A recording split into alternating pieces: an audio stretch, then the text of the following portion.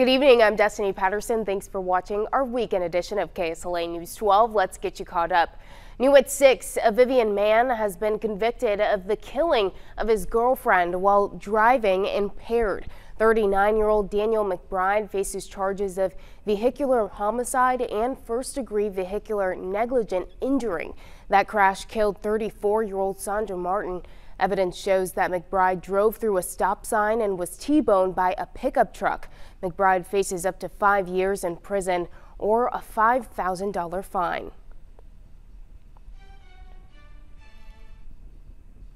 People in Louisiana have a few more hours to head out and cast their vote in today's municipal primary election. There are several big races before voters, dealing with everything from law enforcement funding to picking a pair of new judges. Our Jade Myers is out at Galilee Baptist Church and she's following some of our top races. Jade, what can you tell us?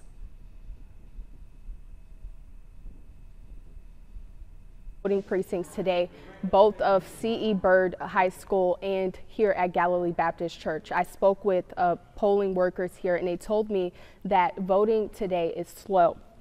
I was told about 38 people showed up to vote here at Galilee Baptist Church. This election is a local municipal primary election, meeting offices such as mayor, chief of police, councilman, etc. would be on some ballots. Here in Louisiana, 19 parishes will have local races only on the ballot. Now that's according to the Louisiana State Secretary. Here's a look at some of the bigger races we're watching for tonight. There are a pair of judicial races, one for a seat on the Second Circuit Court of Appeal. That race is between Caddo District Court judges Aaron Waddell Garrett and Craig Marcotte.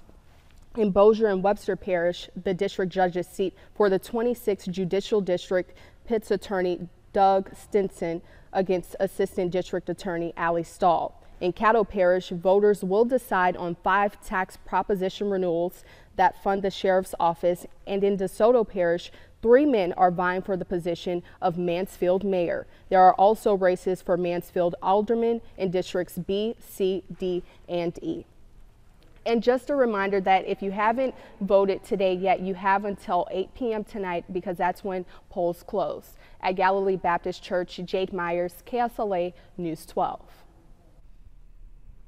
Now, throughout the night, we'll run the results live on KSLA News 12. You can also find up-to-the-minute results in our KSLA News 12 app. But make sure that you download the app today for your mobile devices. Now we're going to send it over to our First Alert meteorologist, Jessica Moore. Jessica, it's a beautiful day to be heading outside to go to the polls. Oh yeah, it's a perfect day to get outside. It's just gorgeous out there. Plenty of sunshine, and we're looking at very warm weather here out of our NSU Skycam.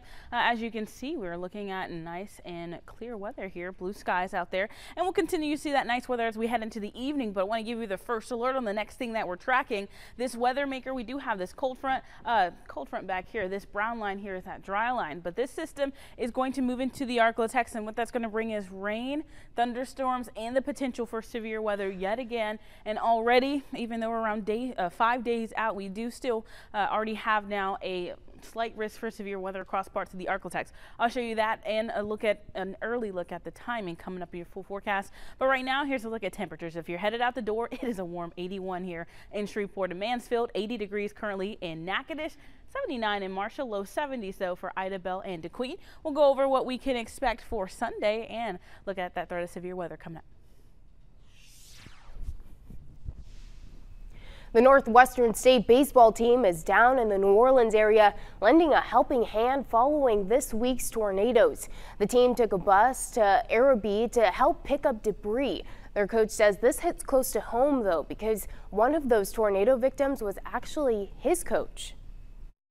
I promise you this is going to do a lot more for them than any fastball they throw tonight or any swing and miss or home run they hit. And I think that's part of our job, you know, as coaches, is giving them some perspective of real life. Northwestern was already planning this trip to go down south to play the University of New Orleans. Now, if you want to help, you can contribute monetary donations with a simple text message. You can text Storm Relief to 51555 to donate, and that money will go towards efforts organized by the Salvation Army. In Bossier City, one woman is dead and a man is in critical condition. Officers say they found the two unresponsive in this home on Dot Avenue at Camellia Lane. They tell us the man was suffering from multiple stab wounds, but it's not been released yet how that woman died. Over in Texarkana, Texas, a 33-year-old man is fighting for his life after police say he was hit by a stray bullet. The shot was fired during a shootout between two other people about 50 yards away. Police say this happened around 6 p.m. in the parking lot at the Oak Lawn Village Shopping Center Friday night. The victim was getting ice from the ice dispensing machine when he was hit, and one local business owner tells us what he saw. I was opening the doors, opening for my business, and we heard the shots fired. We looked up. We did see some cars scattered go through the parking lot. I mean, I'm way on the other side of the parking lot, almost a block away, but it was loud, and it was shocking. It wasn't expected. It isn't something that really happens here often in this area. Witnesses say the two suspected shooters then hopped in what was believed to be a white Ford or Mercury four-door car and sped off. If you know anything, please call Texarkana Crime Stoppers. An apparent murder-suicide investigation is underway in Cass County. Deputies say a 15-year-old shot his mother and then turned that gun on himself. The sheriff's office says this happened Friday afternoon on Stevens Street in Marietta, Texas. They say they found the two dead after getting a call about a welfare check around 4:30. Crews installed the first cameras owned by the city of Shreveport for the city's real-time crime center. The city chose to put them up downtown along Texas Street, and that's because someone recently kicked in the door at the Robinson Film Center. These camera systems will feed directly into the real-time crime center and support our analysts in protecting our downtown. And each box only costs us, with 3 cameras, $1,200. The city says they hope to install more than 100 city-owned cameras, and this is on top of the 300 cameras already used in the crime center that are owned by residents or businesses. An old school in Texarkana is getting a new lease on life. We spoke with school alumni about that change. Your name, our aim. Alumni with Booker T. Washington High School in Texarkana sing the alma mater of this closed school. But now the facility gets a new lease on life. Saturday marks the grand opening of the Washington Community Development Center. And so what we're trying to do is we're trying to just pick up the stick and keep it going. This school facility was constructed nearly 100 years ago as one of the first high schools in the area to serve African American students in the Texarkana, Arkansas School District. The last graduating class was in 1969. And earlier this year, the district sold the property to the nonprofit organization We Are Washington. So we're trying to spend time and giving people tools, not just recreation, but also education, to be better prepared for the game of life. Leaders say they'll also provide space for other nonprofit organizations to set up shop. We refused on this side of town, after we integrated in 1969, to let this school just grow up in grass. Donald Nelson spent 18 years at Washington as a student and as a teacher. And that's one thing about history that's always true, is that things will always change.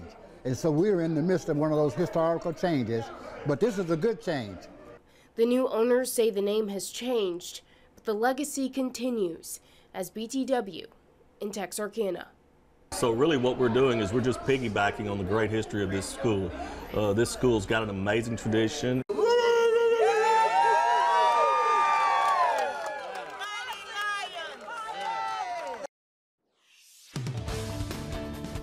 Well, when we come back, we'll chat a little bit more about the severe weather threat heading to the Arklatex on Wednesday. We'll go over impacts and timing of what we know so far. And coming up, President Biden has some strong words for Russia as the war in Ukraine continues.